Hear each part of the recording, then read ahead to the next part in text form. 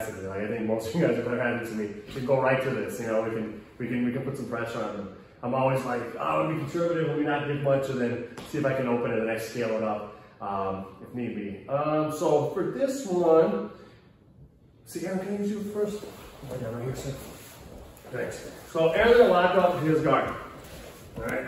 We're starting with the same, a low base, a wide base. Either at some point, because I know I'm gonna stand up, or like from the get-go, I'm gonna try to have active toe. So right now I have them in the bottom of my foot, that's not really active. I'm gonna try to be here. I'm still gonna try to have a low base, but I'm gonna try to get my toes, because I know I'm gonna be mobile, I know I'm gonna pop up, right? Either get there at some point, or you could just, this could be your default, whatever you prefer. It's a good place to be. You put stress on your toes, it is what it is, right? So hands in the armpit. Right here, a good pin, okay? So before we were splitting and trying to open, let's say we can't do that. We're gonna stand up now. You can do it one leg at a time, you can pop up 2 of them at once, right? I'm gonna have some real downward pressure. Bottom person, this hypothetical that we're dealing with is someone who's really insisting on this. They're trying to keep this. So bottom person, you can try to keep this, okay? I encourage you to open up your guard and develop an open guard, so when you lose control of their posture, you're ready to go, but this is also very realistic. So I can go here and here. Now, I'm okay for a moment because I'm pinning his upper body. It might make it harder for him to start like grabbing my legs and going for easy sweeps and shit, or coming underneath. That's okay. But at some point I want to stagger. That's what I want to get the split. One comes behind, other one staggers. This one's hard for him to grab, this one's far away. Now, hands go to the hips again. We stand and try to break from there. Now we have this, it's like a standing version of our combat base. Our knees already splitting this guard right here, okay? So there's a lot of different finishes we can go for. Here's the one we're gonna go for. We're gonna stuff this and staple with the opposite side. This is like a butterfly guard that we're gonna try to render useless by getting the heel to the butt. The other one's stapling like here. Our weight goes to our hand, so we have a free hips here. At this point, we're gonna sprawl out. Do like a big back step to come here. Bottom person will get their frames and recompose again. Excellent. Oh, love it. Here, posture, looking up. Here, if I get to my toes, great. You can pop up all at once too, if you're good enough to do it. You can try to come here. One knee comes behind, the other one steps back.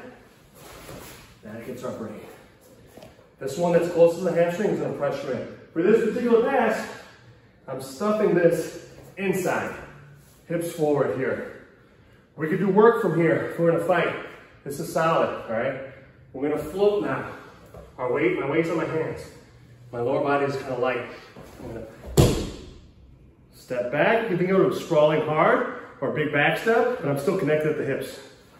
Slide down, go into cross side. And recomposes. Excellent, sir. I gotta make sure, oof, I gotta get that away. He's about to overwork me. Looking up, hands in the armpits, right? I'm gonna stand, split the guard. Lower back is still doing most of that work. Here, stuff this, staple. Hips forward. Here. It is not a basic way of doing it, and there's a lot of other things we do. I could have broken this and like leg drag. I could have moved, step over, knee cut like we were doing. There's a lot of correct finishes. Just want you guys to try that one. Thank you. Can I use your start? So Aaron, can you watch? Awesome, thank you. So, hands in the armpits, low base. We're gonna stand now, keeping a pin here, because they're gonna be reaching for our legs at this point. We have a second or two before we gotta get in position. One knee behind the butt, other one steps. Maybe we're able to open up from there, all right? So this particular pass, we're gonna stuff this one in. The one that's connected to his hamstring is gonna continue to staple to it. Hips forward here. Now, I'm heavy on my hips.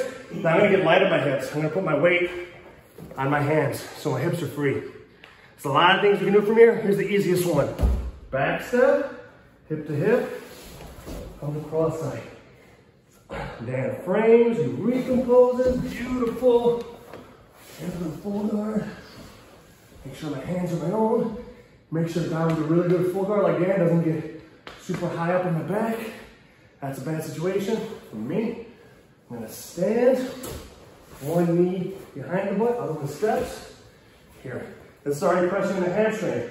This one that's on my hood, pop it, and then stuff it.